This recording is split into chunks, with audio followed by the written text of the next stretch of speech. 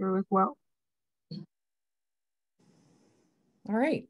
Thank you again for your patience and welcome to our March event honoring the life and legacy of Judy Heumann, celebrating Women's History Month, and sharing some personal stories of amazing women with disabilities.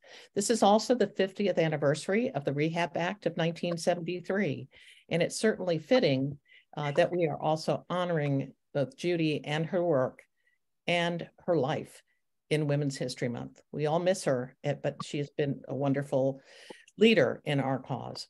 The DC Metro chapter of Disability In is a business organization that focuses on getting employers together to discuss, to dialogue, to learn from each other on how to include more people with disabilities in the workforce.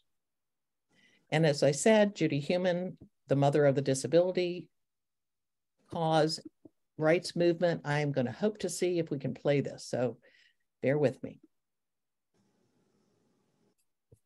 Oh.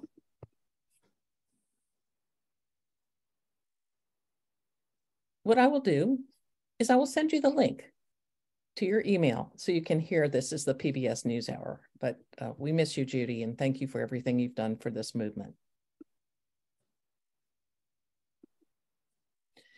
So Women's History Month started out in 1981, which is not too long ago. In 82, President Reagan proclaimed Women's History Week, and then the National Women's History Project designated the month as Women's History Month. Between 1988 and 1994, Congress passed additional resolutions requesting and authorizing the president to proclaim March of each year as Women's History Month. And that's what we're celebrating. And thank you for joining us. Also with us today is my dear friend and colleague, Lori Golden, who's the Ability Strategy Leader for EY.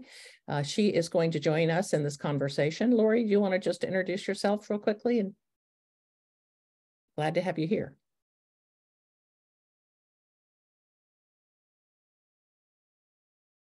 I'm so sorry, I had put myself on mute. Lots of lots of mistakes here. This is Lori Golden. Happy to be with all of you, Catherine. Thank you for adding me in. I am a white woman, short blonde hair, currently wearing glasses, and delighted to be with some of my favorite women today, and all the rest of you on the phone. On to the next person. Okay. Thank you. So let's meet our panelists. We have Vanessa Grace Bliss, who is an intern at Broad Futures, Rachel Grossman, who's a young professional at EY, and Susan Missouri. Well, I can't say enough things wonderful about Susan. We've been colleagues for a long time. She's at AT&T. So I'd like to start with you, Vanessa, if you wouldn't mind just telling us a little bit about yourself. All right. Hi, everyone. My name is Vanessa Bliss, and I am currently an intern with Broad Futures, which is a program that gives internships to young adults with learning disabilities and is inspiring inclusion in the workforce and expanding inclusion in the workforce. And so you're able to get an internship in the DC area, as well as get mentorship for your disabilities and for any support needs that you might have. So I love being able to have that. That's probably one of my favorite parts of the program. And right now I'm a marketing and communication intern for Girl Scouts Nation's Capital. And I also recently graduated from college with my Bachelor's of Arts from McDaniel College. Congratulations. Yep. We're glad to have you. Rachel, welcome back to the Disability in DC Metro Sideshow. We're glad to have you. Thanks for the warm welcome. Hello, everyone. My name is Rachel Grossman. I am a white woman with medium length brown hair and brown eyes. I'm currently wearing a gray pullover with the EY logo on my left side. Sorry for my background if it is a little busy. I have a world map behind me as my background. Additionally, I'm a manager at EY in our government public sector. I've been at EY for 5 years. and a part of our accessibility professional network as a local co-leader. I was diagnosed in 2002 as being dyslexic with general learning disabilities. So if you see me reading off of some notes, that is there to help me and better assist me as I go through my day and these events. Welcome. Susan. Hi, I'm Susan Masrui, and I work at AT&T in the area of global public policy. I have been with the company almost 30 years now, doing a variety of different jobs, but usually related to disability or aging in place. Everything from marketing to regulatory to compliance. Thank you for having me today. Susan, it's always a pleasure. So we're going to start out with some questions, and I hope we'll have some questions from the audience as well. And I'll be monitoring if I can. If I don't see you right away, I'll come back to you. But I'd really also engage for you all to talk to each other. So on this slide, we have a quote from Dr. Seuss. It says, "Sometimes you never know the value of a moment until it becomes a memory." So Susan, if we could begin with you, what was one of your singular moments that enabled you to take that first step into your career? Anything that reminds you of where you were at that time 30 years ago? Well, it was probably not a singular moment, but it was a singular relationship. When I was in college, I met probably for the first time someone with a serious disability, and as a blind person, a person who had been raised outside of special ed, it was a new thing, and it was a person who was an incredible advocate, and being able to see someone who was empowered and basically said to me, you know, it's going to be tough. Let's be realistic, but go for what makes you happy and with your strengths. And I think that I haven't had a single job. I've had many, but Dr. Cindy Cole was a great influence for me. And I think the memories back to her really getting me to feel proud of who I was and who I am now really helped me move in my career and overcome many challenges because I wasn't alone. Thank you, Susan. Vanessa, what about you? You're starting your career. Is there anything that you can recall that you believe will be your next step or your first step, or something that's happened to you that you can say, now I know where I'm headed? Sure. Well, I think really it was Broad Futures that helped me to realize that. I knew I was interested in doing marketing and communications. That was my minor. My minor was communications in college, but I never really quite done anything with it. So I went to Broad Futures and I told them what my interests were. And then they found me a perfect match for an internship. So I've gotten to do some social media content creation for Girl Scouts, and I love it. And I think that it's really well suited to me and what I like in a work environment, and also what my passions and interests are. So after this, I really would just be looking for jobs in marketing communications. Particularly, I love social media. I made a lot of TikToks for Girl Scouts, and I had so much fun with that. So if I get to do any of that, I would love to do that for a company. And I think I would really be looking for any kind of a company that's sort of creative and artistic, because my major is theater and I love the arts, and I would just love to continue to hone that creative side that I have. I'm so glad you're at the Girl Scouts. They're a great organization. So Rachel, tell us a little bit about your first step into the career world. Sure can, but first I have to say, Vanessa, if you have any links to Girl Scout cookies after the season, you need to let us know. I'll see what I can do for sure. So one of the first steps for me during college, I actually changed my majors. I was originally in the sciences and I went and changed to business. So I first was very scared about being in accounting and what my future held for me. Was I just going to be a bookkeeper? Am I going to do taxes all year? I don't want to do taxes all year. My first internship actually was the key turning point in my career at the very beginning, because I was lucky enough to have an internal audit internship, and I got to travel. I got to see parts of the country I would never think to go on vacation.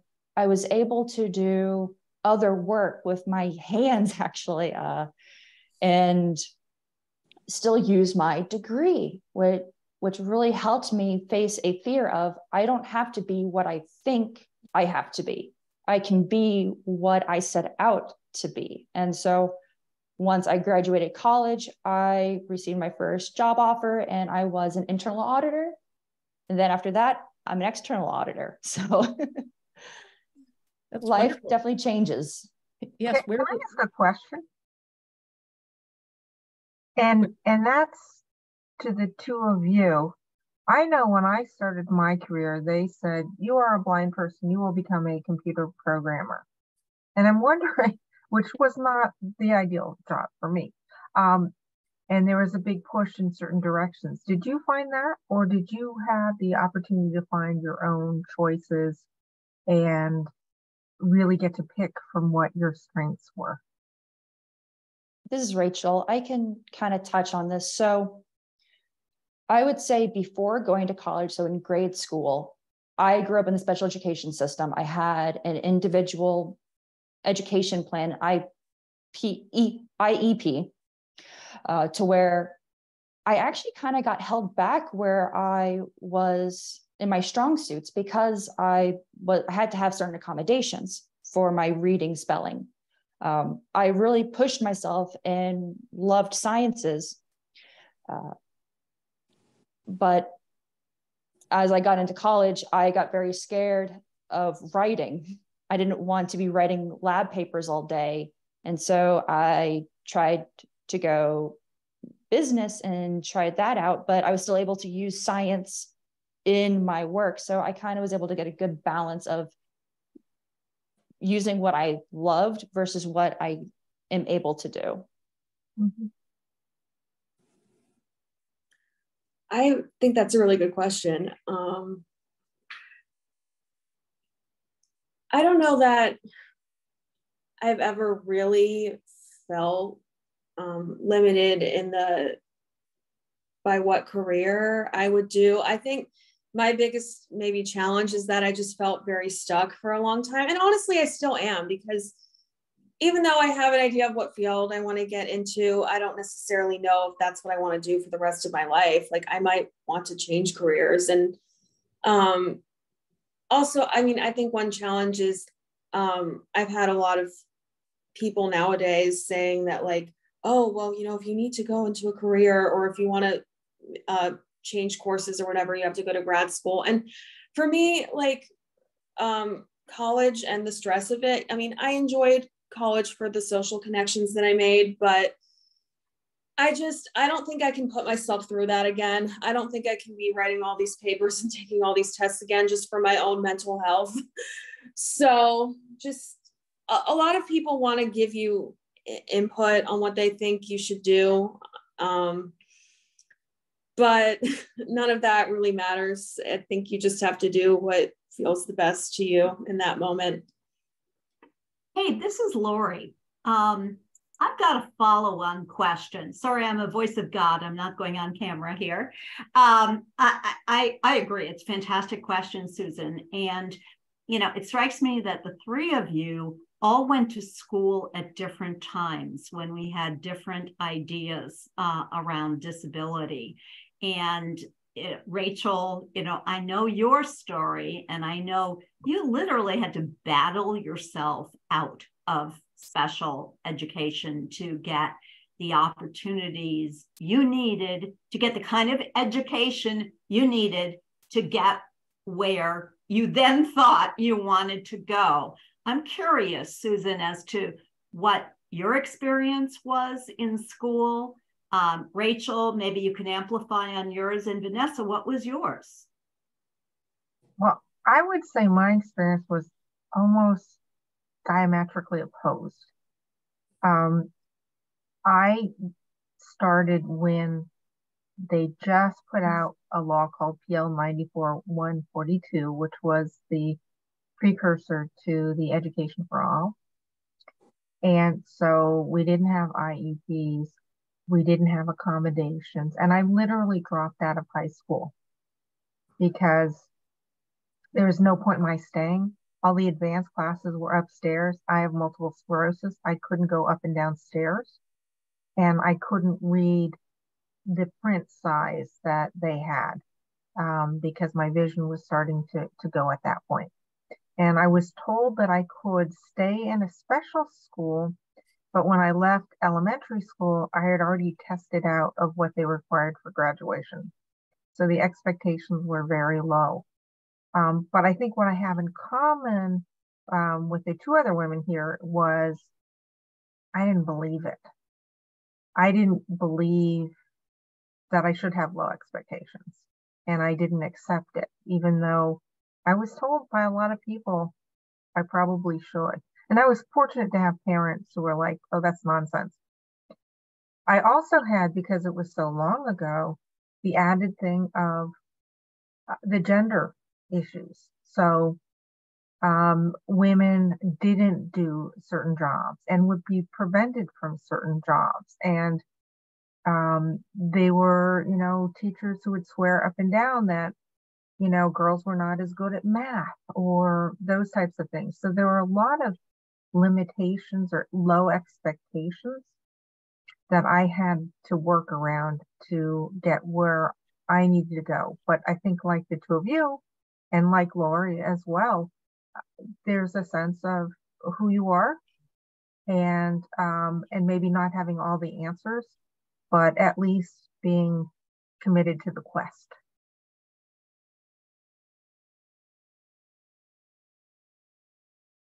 This is Rachel. I love that, Susan, being committed to the quest. It's so true. As Lori kind of alluded there, I really did have to actually work to get out of special ed to be in classes that I wanted to be.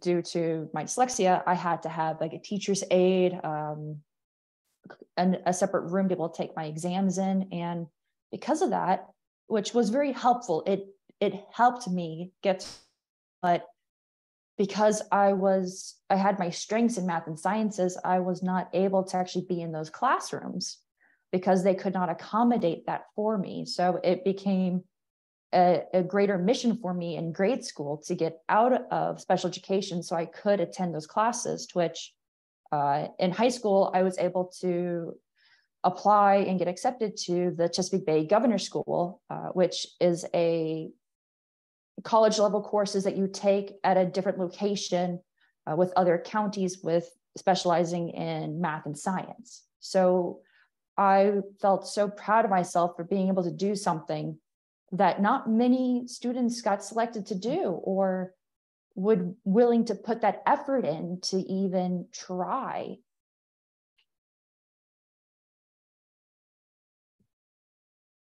So, well, first of all, I just want to say that there's this, I don't know if you hear it, there's this kind of humming noise in my apartment.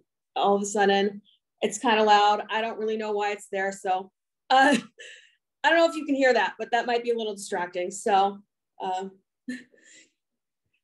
but yeah, so going into my educational background. Well, so I was in special ed preschool. As like a young child, I didn't have necessarily so I mean, I'm autistic, but I didn't really get that diagnosis until age 18. And even just, I guess, for the first 9 years of my childhood, they knew I had some kind of learning disabilities and social challenges and stuff like that, but there just wasn't really a name for it. But I guess I had enough of something that I was able to at least get an IEP and at least be in special ed preschool. But then kindergarten through third grade, I was in just a public school, very traditional kind of public school. Then still had an IEP, but I just wasn't really able to get all the attention that I needed. It was really helpful for me to just have more one-on-one individualized, smaller classes. So from fourth grade, all throughout, like, fourth grade through 12th grade, I was in a private school. I was in various different private schools, actually. And some of them were not what I had hoped for, to an educational experience, and same with my parents. Like, some of them I wasn't really able to get caught up the way I needed to. But 6th through 8th grade, I was in a school specifically for students with learning disabilities. So that really helped. I would say, like, the social aspect was not great. Like, I mean, I will say I do have one really wonderful friend that I made there, and we're still friends today. But other than that, nothing, there weren't really great social connections that came out of that. But academically, I was able to get caught up and be to where I needed to be. Like, I actually really struggled in math. Like, at 9 years old, I got my nonverbal learning disorder diagnosis, which basically means, like, you're strong with everything, like reading, writing, but anything that's not that, anything very visual, spatial kind of, or numbers or something like that, are like a weaker point for me. So, and then high school, I was in a private Catholic high school. And I was there just because they had a program specifically for students with learning disabilities, where I would just go there once a day during my study hall period, and I would just get that one-on-one support that I needed. And again, I didn't really make that many friends in high school. I mean, all the friends I made were outside of my school, but I was still able to get the help that I needed, which I'm grateful for. But I think that in any kind of educational experience, it's really important to be focusing on the whole person. Like, I mean, you need to succeed academically, but I think that succeeding socially is just as important, especially for me, because I'm really extroverted. I love talking to people. That's great. Thank you. We're going to just move on because we want to talk about advocacy. And I'm wondering, since you were just speaking, Vanessa, if you wouldn't mind, you obviously advocated for yourself, all three of you have. But as an intern, do you feel like you have the tools to advocate for yourself and the knowledge of how to do that? Yes, I definitely do. I think that's a really wonderful part of Broad Futures, is they really work very hard on making sure that you do have that. We're able to really learn about that in really fun ways too. We have a drama curriculum, and me having a theater degree, I love that part. And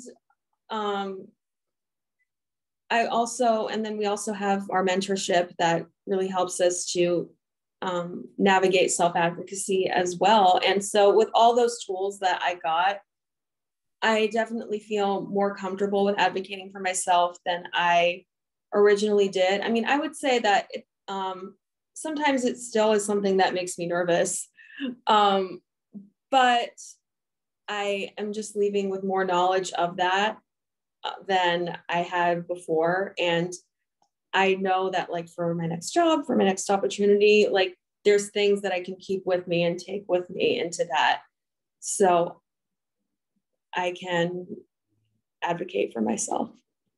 Well, I must say that Broad Futures is a fabulous, fabulous organization and program. And if any of you are not familiar with it, at the end of the slides, we have their website. They are a partner of Disability in DC Metro, and I have been so impressed with what has been done there. Susan, can you think of, you obviously had to advocate for yourself since you didn't want to be a programmer, but can you think of how did you do that?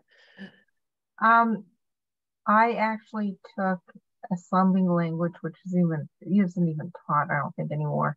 And I did really well. And then around 2 a.m, erased my backup file accidentally and decided I would rather do any job than that job.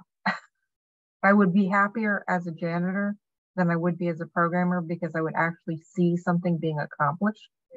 And while I'm not probably the best person at cleaning things right now, it did make me aware that sometimes you can do something and it's not right for you. And that was certainly the case for me. I could have probably survived as a programmer, but I would have been miserable.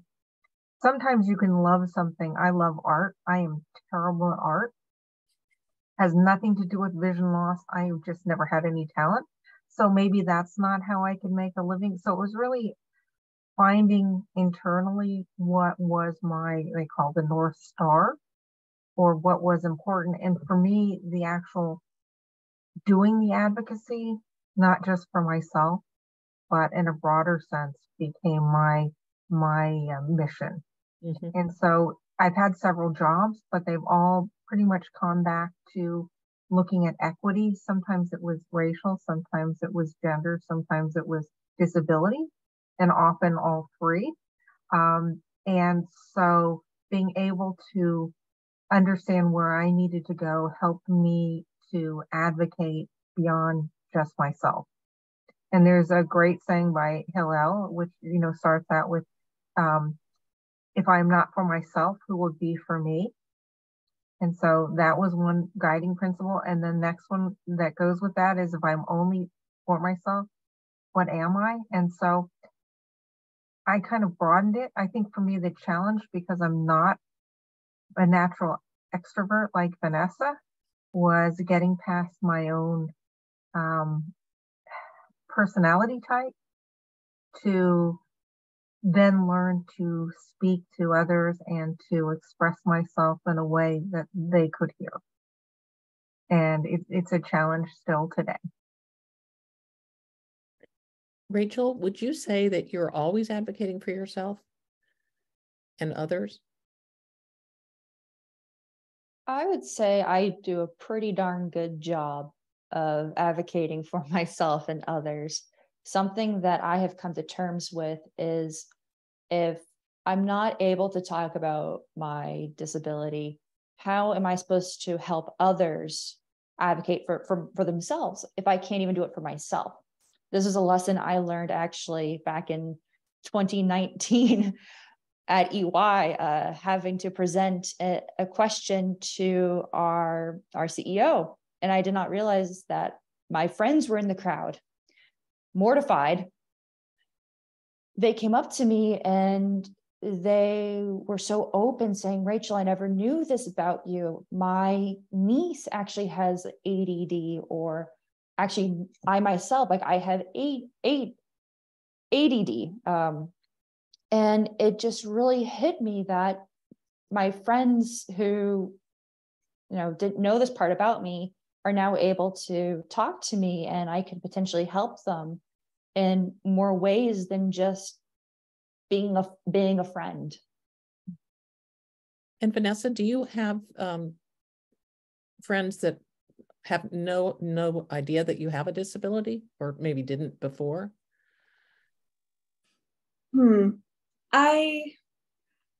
I think maybe when I was younger, I wasn't as open about it, but I would say now they pretty much all know. Yeah, I can't think of any of my friends that don't know now, but I mean, like, that's what makes them really true friends, is like, they just like you for you. And I don't really feel any different. I'm just me. I like that I can just be myself around them, and I'm not like, this is my like friend who's autistic. Like, I'm just me, I'm just Vanessa. And so, but yeah, that's what makes somebody a friend. That's right. That's right. Lori, do you have any comments or questions you want to ask before I go to the next slide? That's kind of you to ask, Katherine. I keep putting myself on mute and stumbling. I just loved everybody's responses. Thank you. No, I have nothing to add. Back to you, Katherine. I love these stories. So you touched on it. I think Susan started out with, I was advocating for in a situation of race or gender or disability. So are women with disabilities viewed differently than women without disabilities? And what do you think we can do to make that change?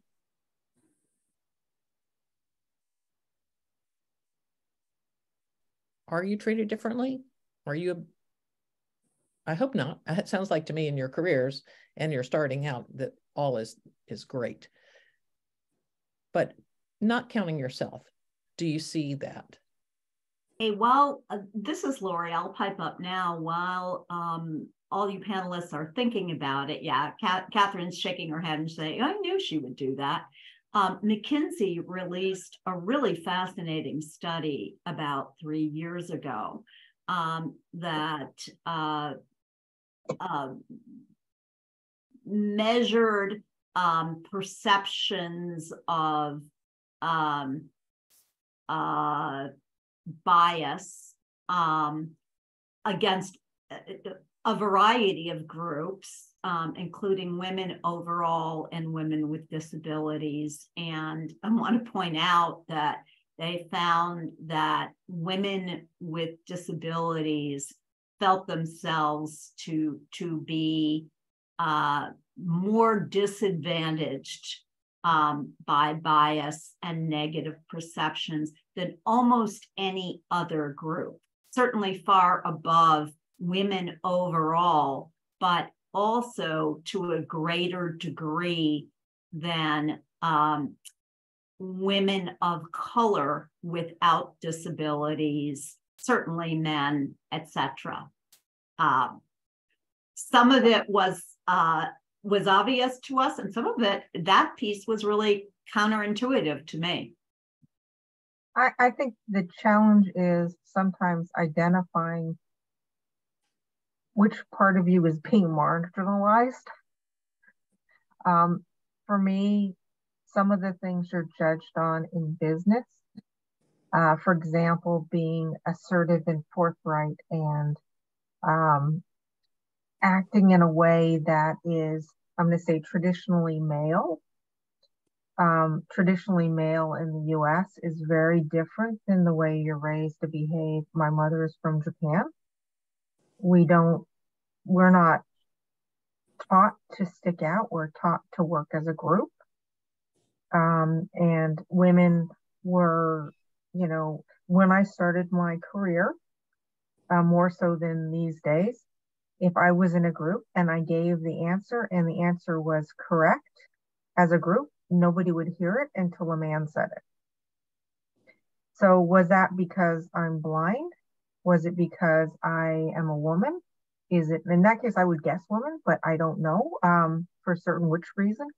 I just knew that until I had an ally in the group who would say, oh yeah, when Susan suggested that earlier, and this was often another woman, but sometimes it was a really good boss, my answers wouldn't be acknowledged. I was also taught by a woman early on not to give the answer right away, even if you knew what the answer was or what the solution could be, because it wouldn't be listened to, because as a female, it wouldn't be listened to the same way. I still see a little bit of that today. It's less. I certainly see more allies and more people who are aware of over-talking women and over-talking people with disabilities, but it's still there. And I think when you combine the two, and especially if you add a person of color or a person from a different background, I look white, but my cultural background is very different. There's a range of challenges. Rachel, you have some thoughts about perspectives? I do, and I've been lucky enough that in the environments that I've been working in so far in my career, I've had wonderful leaders and teammates who we are able to bounce ideas back and forth. There was never a power struggle in the situations I was in. I will say, personally, I have felt less feminine due to my disability because it affects my handwriting. I am the worst speller in the world, and my handwriting looks like chicken scratch. And as a child, I felt that my handwriting really held me back, even going into college. I never wanted people to see my handwriting. I always have to remind myself that sometimes the brightest minds have the worst handwriting. And I'm thankful that I also have technology nowadays that lets everyone have the exact same handwriting. We all have that Times Roman numeral 12 size font. Not me. I need 14 or 16. Thank you very much. Vanessa? So, yeah, so I think that what makes it really apparent that women with disabilities are still viewed differently is really what you see in media and what you see in the news. I don't know if any of you heard the story, I think it happened maybe about a year or two ago, about there was a young woman going through sorority rush recruitment at a college, and she had Down syndrome and she got rejected from all the sororities. And she was saying that she thinks that the reason that was just because she had Down syndrome. And I actually heard a few stories like that where women with various different disabilities wouldn't get into certain sororities, not because they didn't have the grades, not because they weren't like great people with great personalities, but just because they were disabled and people were being ableist.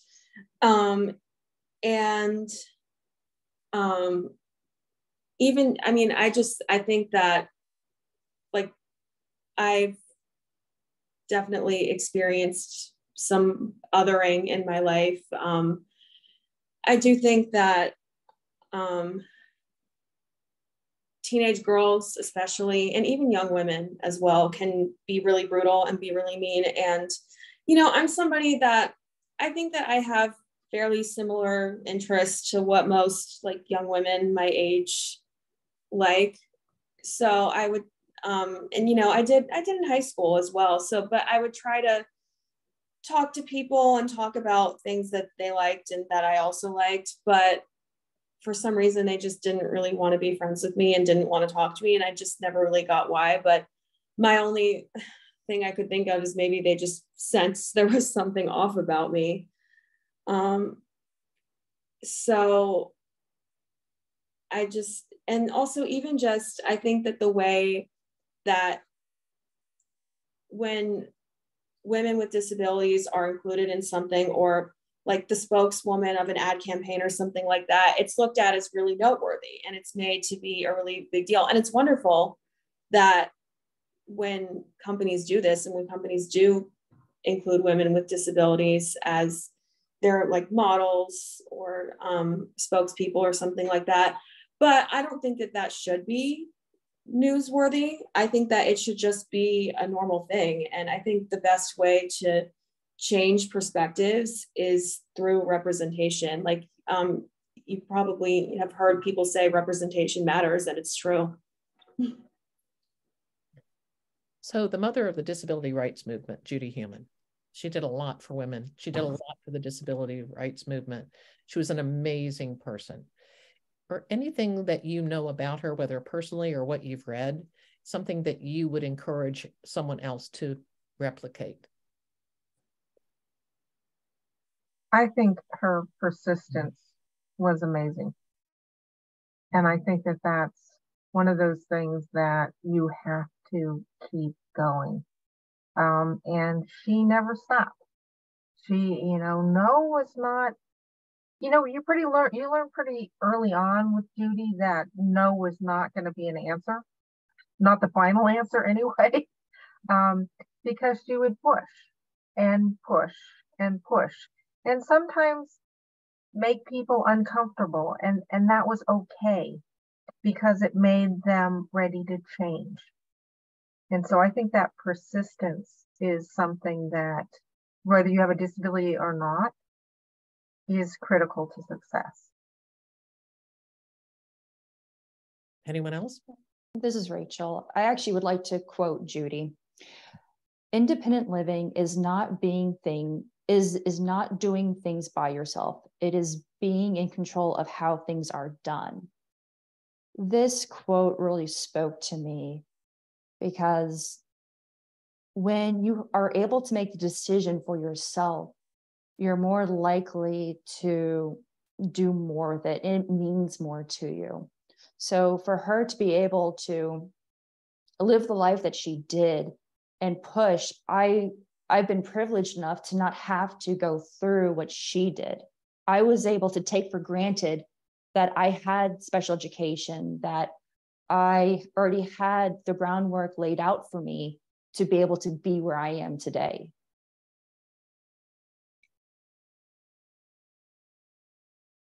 So, yeah, this is Vanessa. What I really took away from Judy and her story is that she really knew herself well, and she knew what she was capable of, and she wouldn't let anyone tell her what she could and could not do. And I think that that's really important, to have that confidence in yourself, because only you know what you're capable of. And when they told her that she couldn't be a teacher because she wouldn't be able to get her students out of the building fast enough, like, she knew that wasn't true. Like, she said that she could probably get out of the building faster when there's a fire because of her electric wheelchair than somebody who's just on foot. And so she just didn't give up, and she was able to keep her confidence in herself and keep persisting and showing people like everything that she could do. And then eventually she was able to open some doors that were closed. And I like that she just kept knocking on the doors until they opened. And I think that that's super inspiring, and it's definitely something that I hope to replicate in my life. Can I add a couple things about Judy that I think people don't know? Please. One is that Judy always surrounded herself by powerful people. Not like, I'm not talking politicians or presidents, which she also knew, but people who were supportive, people who were good people who were strong, people you could cry to, and more than that, people you could laugh with. And the other thing is, she had a lot of joy in her life. It wasn't, yes, she fought for many things. Yes, things were unfair. Yes, things were a real challenge, and she had to, sometimes be louder or harsher than maybe she'd want to be. But she also found a lot of joy and a lot of friendship and camaraderie in the disability community and in the allies around. So that joy is also important. Absolutely. Thank you. Hey, can I add one more thing? We're not going to look at the clock right now because I had so many problems. So let's keep going until you want to stop. This is Lori. I want to, this relates to Judy and really all of you. And it's about confidence. Judy often credits the enormous confidence she had from an early age to her mother, who, was a Holocaust survivor and had every reason in life to be timid and afraid, but was not, and stood up, believed in her daughter, and stood up for her from the start, and was a role model in that way for Judy. And the reason I'm pointing this out is it connects with something that Rachel said, which is, and actually you just said, Susan, too, which is that we can all give confidence to one another by supporting one another in community, by looking to help one another grow, develop, become visible, advance. We can all build one another's confidence, because let's face it, we're not all lucky enough to have terrific parents like Judy did. So to some degree, we need to choose our families, and we need to choose those wisely, as you just said, Susan. Thank you, Lori. And for those of you who need to hop off, I'll just mention that the system is recording. And of course, we'll send the recording out so that if you can't stay, I understand. But we look forward to continuing this conversation. So let's go ahead to roadblocks. And we've kind of talked about this. I've heard, really, Susan has shared a lot of things, and all of you have. But what kind of roadblock have you had in your career as a woman? What kind of roadblock as a woman with a disability? And what about a person with an apparent or non-apparent disability? Does that make a difference? And you don't have to answer those in any order, just have the conversation of what were they and what did you do? And as you said, you can never tell what it is exactly, whether it's because I'm a female or because I have a disability or because I'm young or because I'm old or all of those things. You can never really tell. But Rachel, I'm sorry, I didn't need to talk over you. Oh, no worries. This is Rachel. As I mentioned earlier, I've been lucky that I've had the groundwork laid out for me, that I haven't had as many roadblocks as Susan or Judy had in the years before me. Not trying to say anything, but for the roadblocks I have had, I would say professional exams are very much not meant for individuals that have visible or non-visible disabilities. As an accounting major, I originally went for the Certified Public Accountant, the CPA. And it's 4 exams that you have to take and pass within 18 months of each other. And it is very hard. It is, if you know anybody who's a CPA in your life, give them a pat on the back. I failed and it was heartbreaking. I tried doing it the same way as everybody else. And you go into these facilities with everybody on these computers. People are walking in and out. You're hearing little sounds. You're trying to focus. I am a audible learner. So for me, reading out loud is the best way. And I couldn't do it. So a little bit later, a little career change later, I went to sit for the Certified Information Systems Auditor, the CISA exam. And this time I listened to myself and what I needed and got accommodations. And I was able to have a room to myself to be able to read out loud. And I was able to pass on the first try. And it made me so happy to know that I listened to myself. I felt comfortable in myself to be able to ask for what I needed. That's a true life lesson right there. To be your own self. Comments? Susan? I think technology has been an incredible enabler, and it has also been an incredible barrier. I think we're getting to the point where we're doing more and more with technology and introducing it in ways that are accessible for blind people or deaf people, but there's a lot of catch up. And so one of the roadblocks that I deal with, and a lot of people who use screen readers or who use interpreters or who need accommodations or need to be able to make sure something doesn't time out, is we have this additional job. So not only are we a spouse and a parent and a worker, but then we have to advocate in our work and sometimes in our home, or social, like schools and things that we're dealing with, to just get basic access. So I think one of the barriers that's difficult is not only having our all, more than full-time jobs as women and as people with disabilities who are workers, but also having to be an advocate and having to use that additional time when it's time that other people never need to do. So, if I have an 8-hour day, which very few of us actually only have an 8-hour day,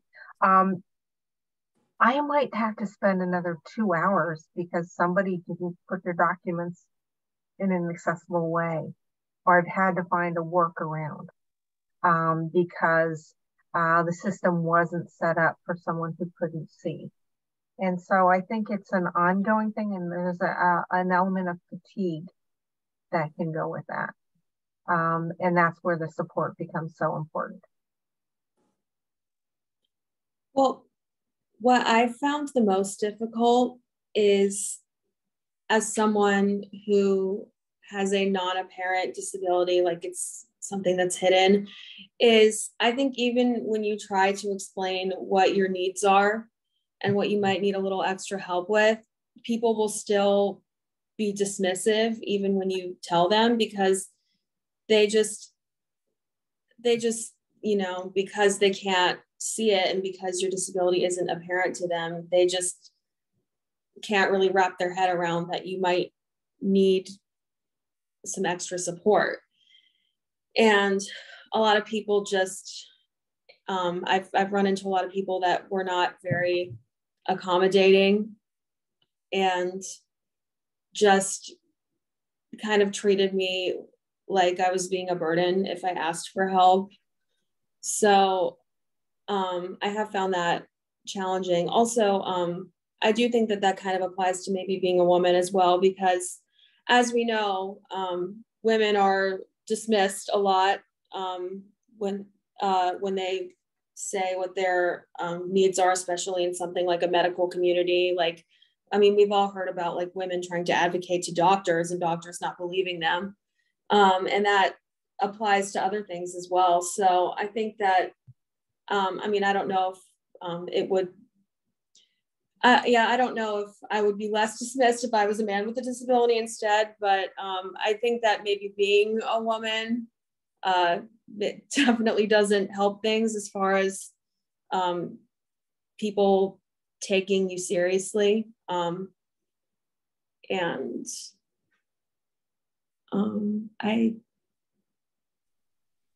yeah, that's it for me. That's all I had to say. That's great. Thank you.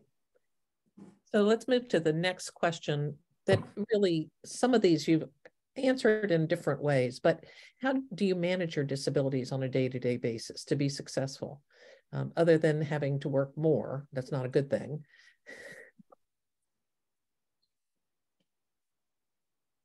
Anyone who would like to answer?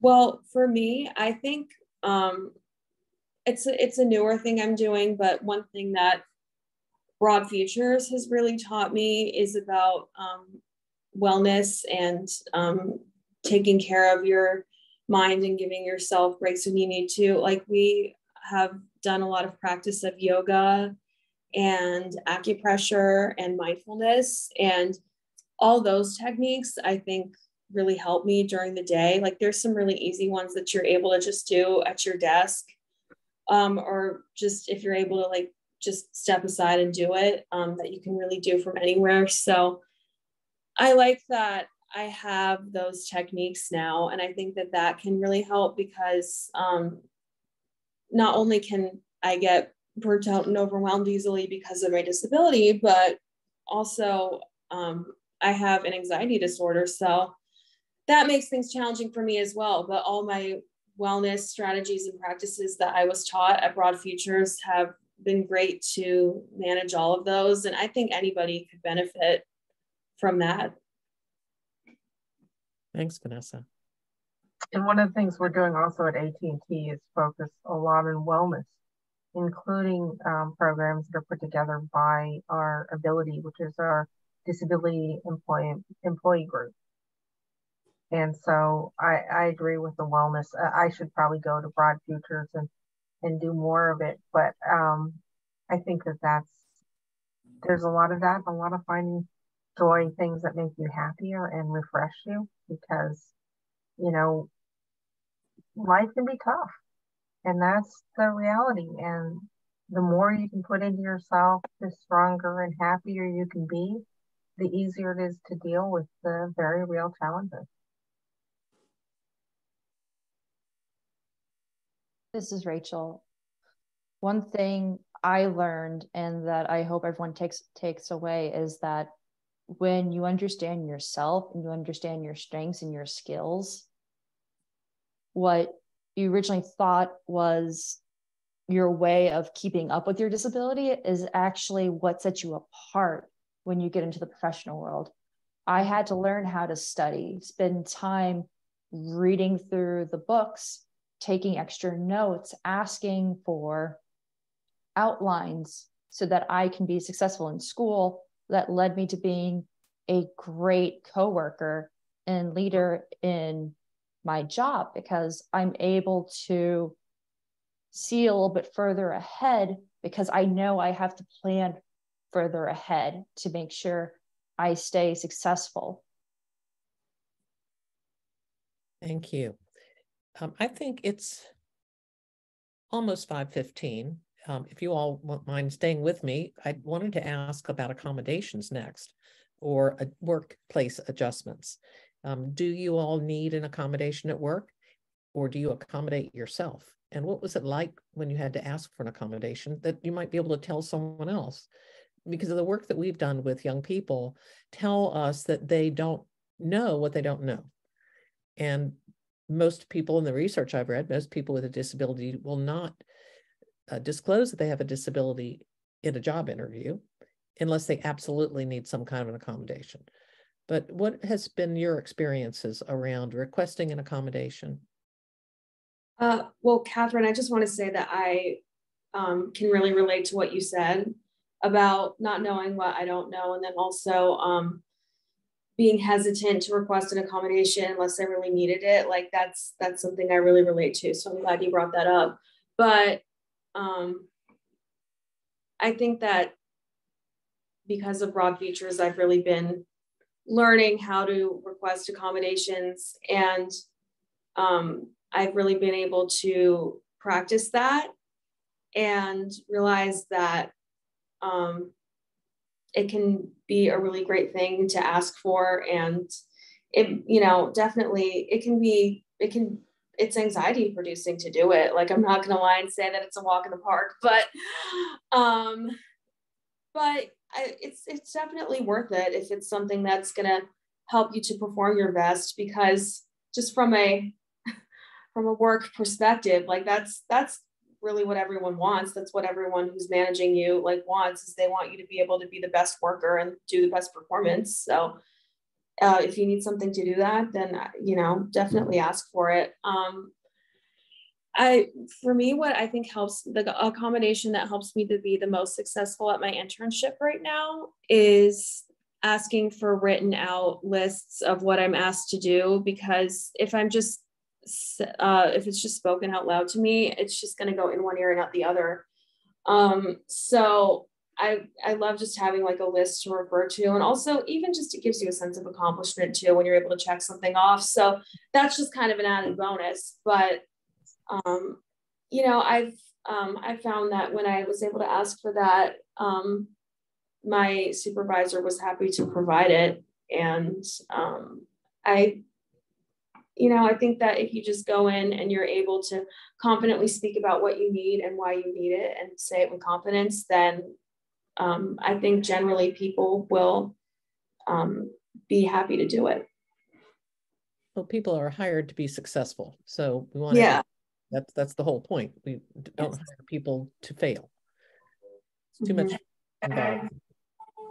I think for me, switching from the idea of an accommodation to a productivity tool really made a difference, because what I need is to be as productive as possible and to be able to interact and do my job as well as I can.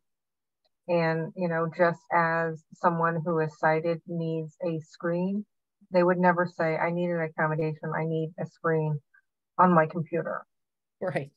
And so what is the difference between that and a screen reader? Only that the vision thing was done first. That was it. And so I think going in with confidence and knowing what you need. And I think there's a few different ways to find that. One is through, a functional assessment. So if it's a learning disability, if it's a thing with executive function, if it's a vision loss even, you can get some information about some of the tools that work. Once you have that identification or diagnosis, that's the first step. Working with specialists, and more than that, working with people who are in similar fields, who can tell you what they do and what works for them. I do lists as well, I do lists because, you know, I'm getting older. My memory's not as great. Used to be able to hold everything in my head. Can't do anymore. Is that any different than what you're doing because of a disability? I don't think so. It's just our way of being more productive. The difference is the stigma that we've had and the ableism we've all grown up with that says it's asking for a favor or something special, and it's not. It's asking for the tools you need. And so I've been fortunate that people that I work with, and I've been doing this long enough, I just say, I need this. They say yes. But I also have a different experience because most of my disabilities are visible. I can tell. I can't say I come in with a cane.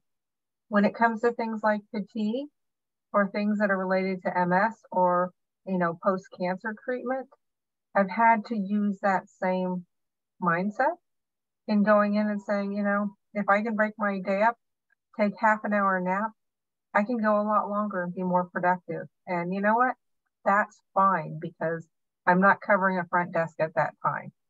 You know, it's not an essential part of my job to be having exactly the same hours someone else has.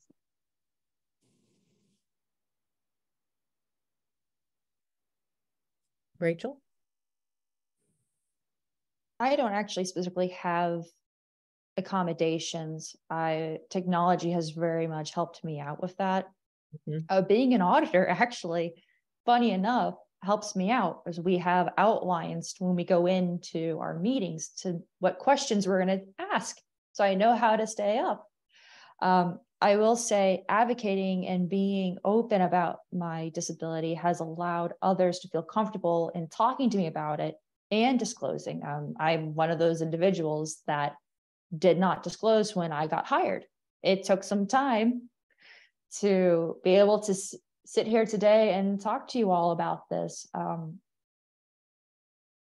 Knowing accommodations, it sounds too formal.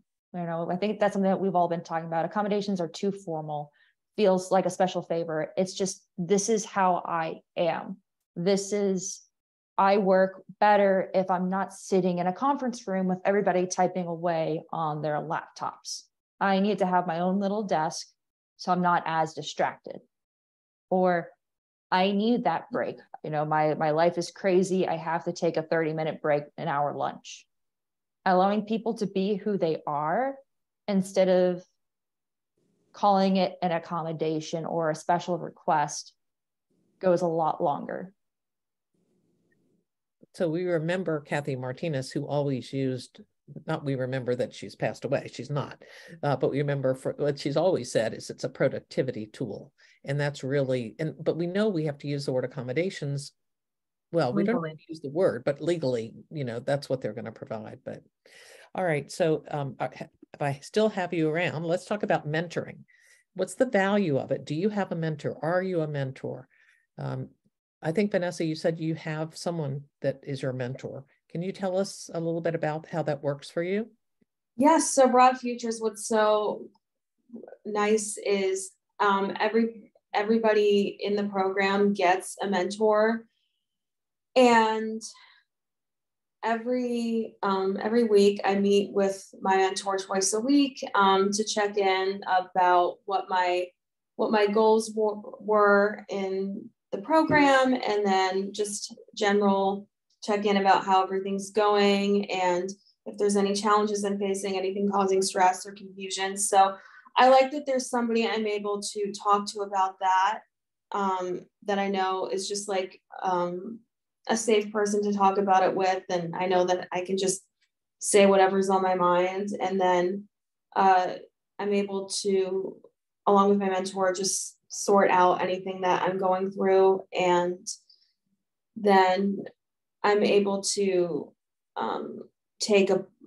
have sort of a game plan and then go back into my job with strategies to tackle whatever challenge I'm tackling.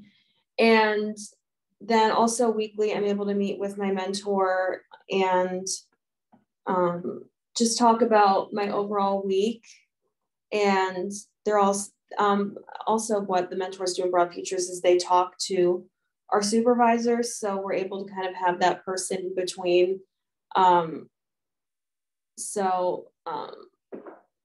Just like as an extra support for supervisors, and then also the interns in the program.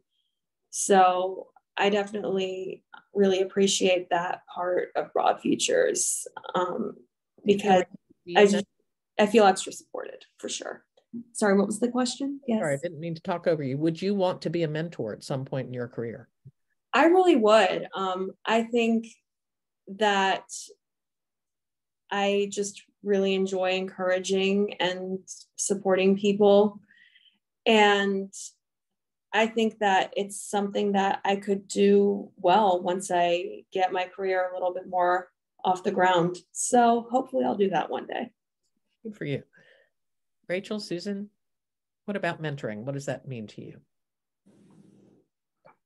I actually still have mentors. I don't necessarily call them that, but I have my go-to people who have expertise in certain parts of the business or on specific topics that I will go to and say, explain this part of AI, or help me understand the ergonomics issue here, or just a field, because you only have one life, one area of expertise. It's really wonderful. I work with brilliant people I can just tap and ask any question and not worry how stupid it sounds, because they're vested in my learning more and doing my job better. And then there are also people that I go to for career advice. That has been less effective. And one of the things that there's a shift toward, instead of having a mentor, but having someone who works as a sponsor, who's invested in your actual career growth. Right. And so that's one area that's been pushed. They act as an advocate, because the reality is, as a woman with a disability, a person of color, you're often not in the same social circles. And we know in business, people tend to hire people who are like them or that they know. And so having someone who's in those circles, who can open doors, who can say to you, yes, this is great, but you also need to know XYZ. Maybe you need to go for an MBA, or maybe it's don't go for an MBA because you'll be you'll be overqualified, or, just to provide advice.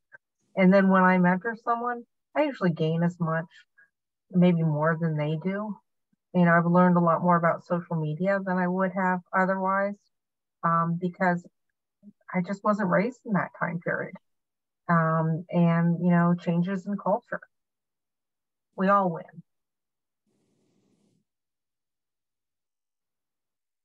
Rachel? This is Rachel, talking about people hiring people that are close to them or teaming up with them. At EY, we do have a saying called team plus one, always bring in somebody new. So you don't get stuck in that to where you're always calling on the same people. I have been a mentor and a mentee in the past. I'm currently going through another kind of career change within EY, changing from an auditor to more of a consultant. So when speaking to my mentors, the confidence that they give me to be able to make decisions is unquestionable. I can't thank them enough. And Lori Golden, who's on the call, love you.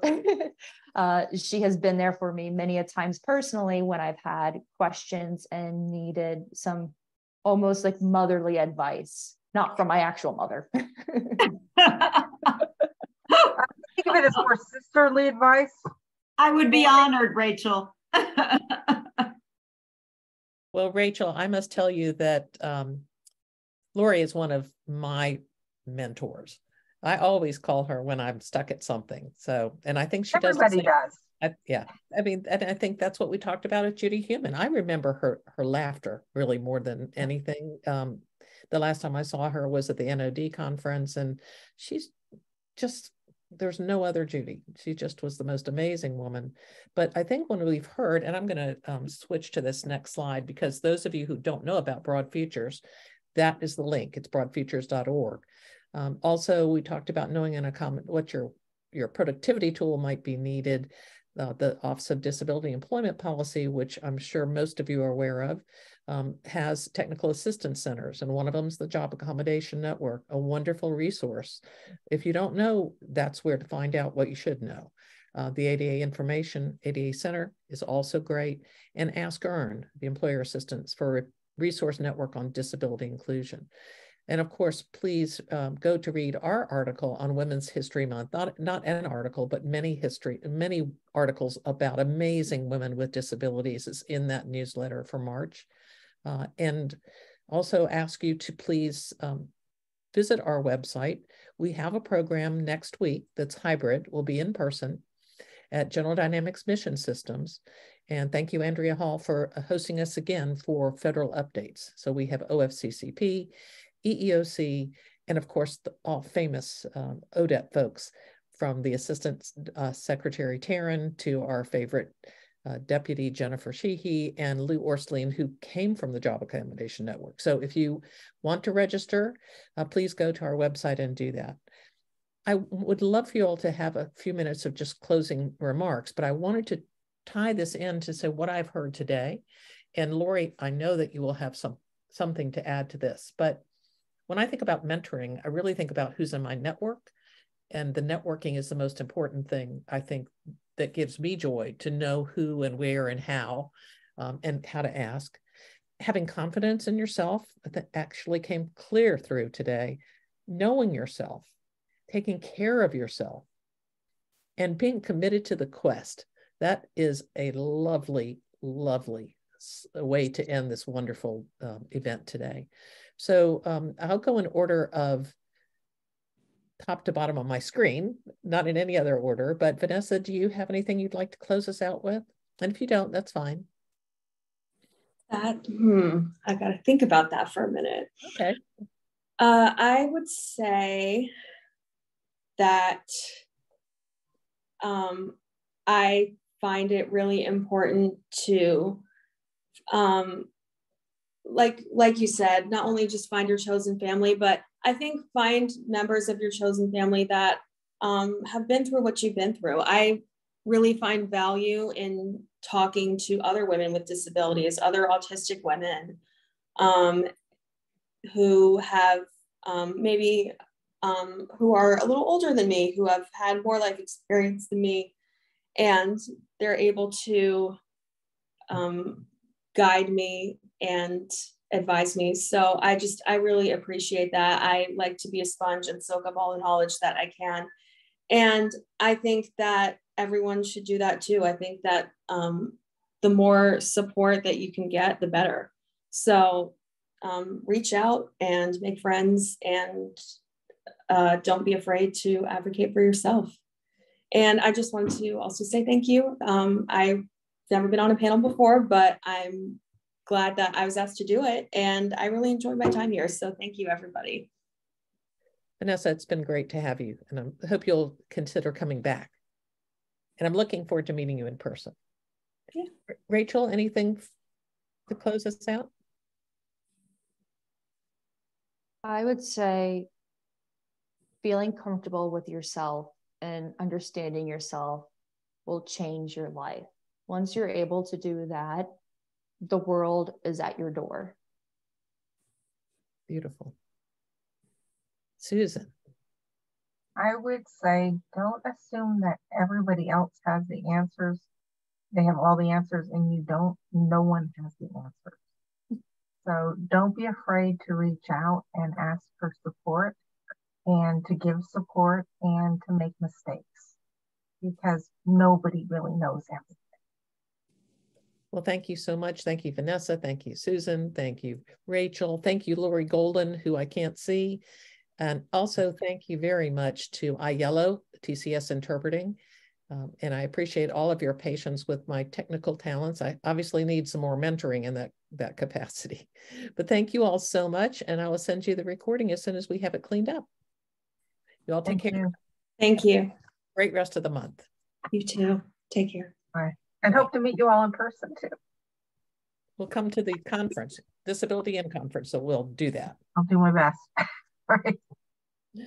Okay, bye-bye, guys. Bye-bye. Thank you.